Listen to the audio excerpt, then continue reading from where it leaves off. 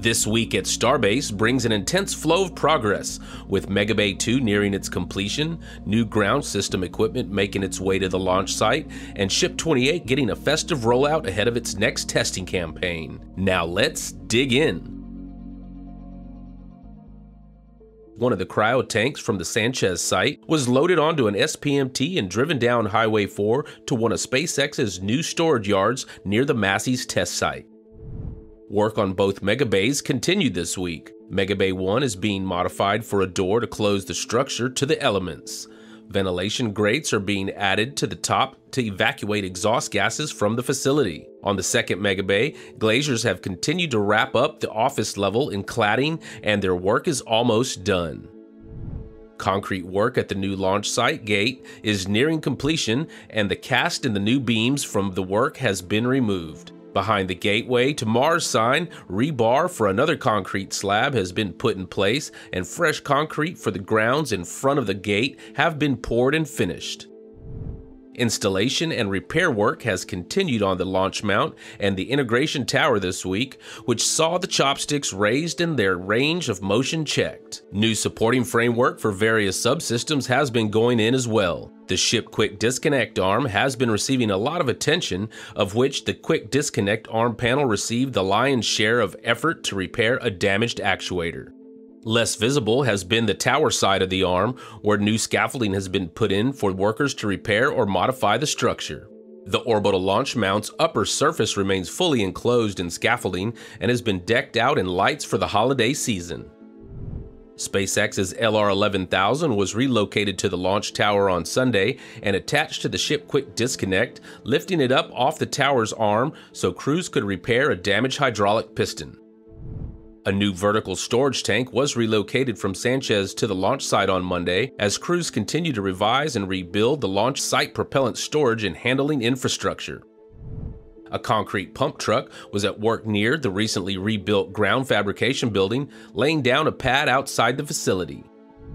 Multiple loads of steel for the Starfactory expansion were delivered to the build site, starting with smaller parts and followed by a large beam on an oversized load trailer. The steel proved to be a little too large at one point as a SpaceX transportation van sideswiped the steel beam, leaving the van with at least one broken window. Over at Massey's, the B7.1 test article was cut up and scrapped. Meanwhile, at the Sanchez site, Ship 26 was disconnected from the crane and moved back next to the other ships in the rocket garden.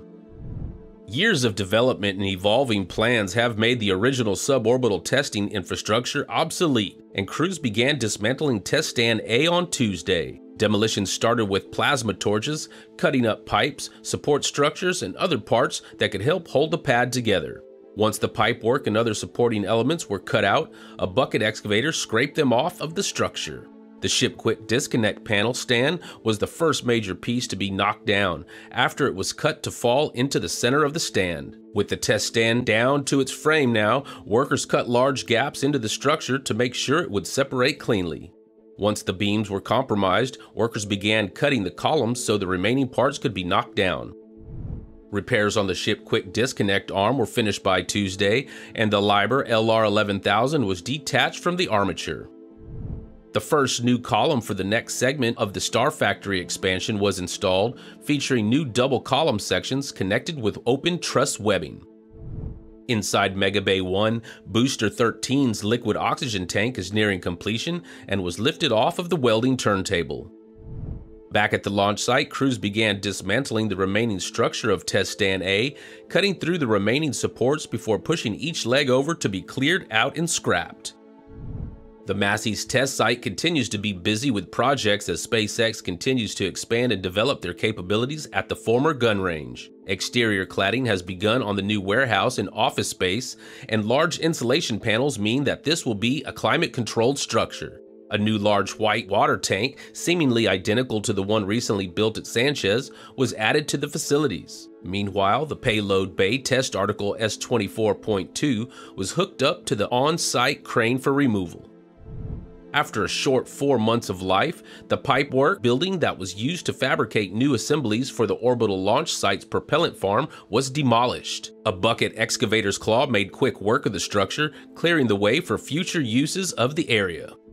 The remaining Starfactory expansion columns for the nose cone hall were raised into position, completing the section of the building after being delayed by a construction accident. With the columns in place now, the previously removed steel beam for Starfactory was ready to be reinstalled. After the last leg segments were cut out, the remains of Test Stand A were toppled over, closing out a storied chapter in the history of the Starship development program. Workers began decorating the self-propelled modular transporter for a Christmas-themed rollout, including lights, a tree, a singing Santa Claus, and more. Ship 30 was moved out of the high bay, clearing the way for Ship 28 ahead of its rollout to the launch complex. It took a few more hours for everything to be ready for Ship 28, which rolled out of the high bay on Thursday morning on a very festive pair of SPMTs. Ship 28 began its trip to the launch complex with 3 snowmen and a Santa waving to workers and viewers as the ship rolled out for a static fire testing. Ship 28 is expected to fly on Integrated Flight Test 3. Starship 28 and its festive transport finished the trip down Highway 4 an hour later and entered the launch complex, setting course for Pad B. SpaceX's LR-11000 was quickly attached to Ship 28, and a few hours later the ship was lifted onto Test Stand B for its pre-flight test campaign. Ship 29 and 30, which are mostly complete and waiting for their own test campaigns, waited outside High Bay after 30 was moved to make room for Ship 28's rollout, and 29 was moved later to rearrange the ships still in the building. While Ship 28 was being placed on Pad B, Starship 30 began to be rolled back into the high bay, while Ship 29 waited its turn outside. 2 hours later, Ship 29 followed suit, rejoining the 2 remaining ships inside the building as they await future flight preparations. With Ship 28 set up on the test stand, workers began hooking up the ground support equipment to the new Starship, providing power, data, pressurization, and propellant feeds for the rocket. While Ship 28 was setting up at the pad, the festive SPMTs set beside the ship on standby just in case there was an issue and the ship needed to roll back.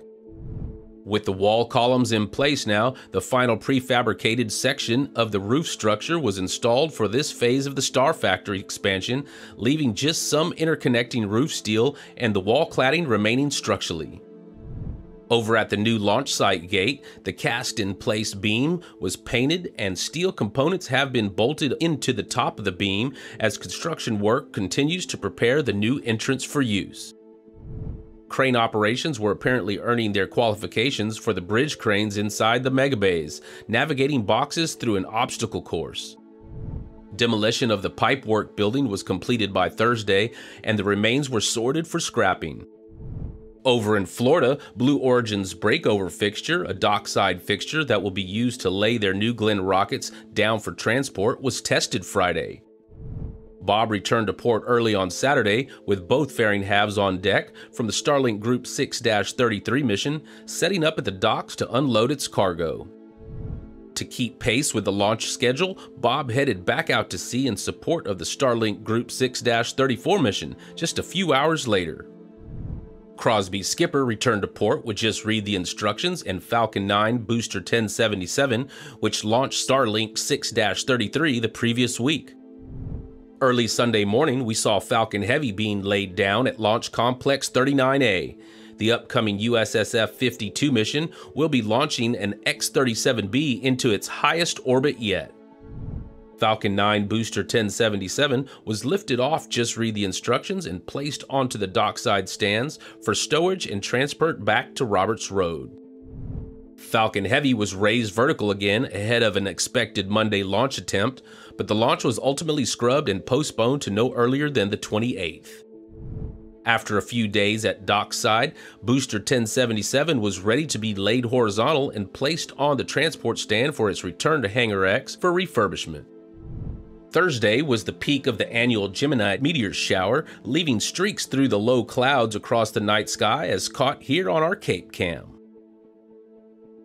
And there you have it, another SpaceX and Starbase weekly update brought to you by LabPadre. Make sure you hit the like and subscribe buttons if you haven't already, and we'll see you next week. Thanks for watching. LabPadre out.